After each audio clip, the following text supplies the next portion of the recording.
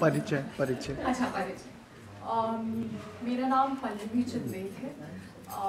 मैं संचारी की काफ़ी एक्टिव सदस्य हूँ और कथा कथन की शुरुआत से ही जुड़ी हूँ। बहुत अच्छा लगा कि कुछ ऐसा कार्यक्रम और हम शुरू कर रहे हैं यहाँ पे, और मुझे आज खासा खुशी है इस बात की कि इतने सारे लोग हमसे जुड़ गए। बिल्कुल बिल्कुल।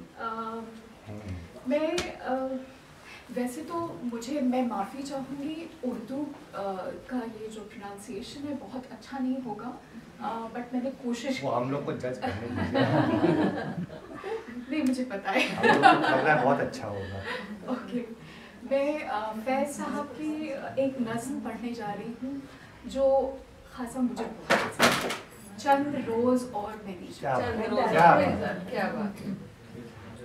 चंद रोज़ और मेरी जान, फ़कत चांद ही रोज़, चंद ही रोज़, जुल्म की छाँव में दम लेने पे मजबूर हैं हम, और कुछ देर सितम सहने, तड़प लें, रो लें, अपने अज़दाद की मीरास है, माजूर हैं हम।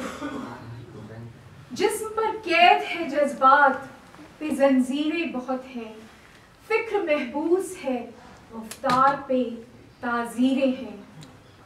अपनी हिम्मत है कि हम फिर भी जिए जाते हैं, जिंदगी क्या किसी मुफलिस के कबा है जिसमें हर घड़ी दर्द के पैबंद लगे जाते हैं। लेकिन अब जुल्म की मियाद के दिन थोड़े हैं, एक जरा सब्र की फरियाद के दिन थोड़े हैं। अरसाए दहर की झुलसी हुई वीरानी में हमको रहना है, यूं ही तो नहीं रहना है। अजनबी हाथों का बेनाम गिरेबां सितम आज सहना है, हमेशा तो नहीं सहना है। ये तेरे हुस्न से लिपटी हुई आलम की गर्द, अपनी दो रोज़ा जवानी की शिकस्तों का शुमार, चांदनी रातों का बेकार दहकता हुआ दर्द, दिल की बेसूद तड़प, जिस्म की मायूस पुकार, चंद रोज और मेरी जान, फकत चंद ही रोज। वाह वाह।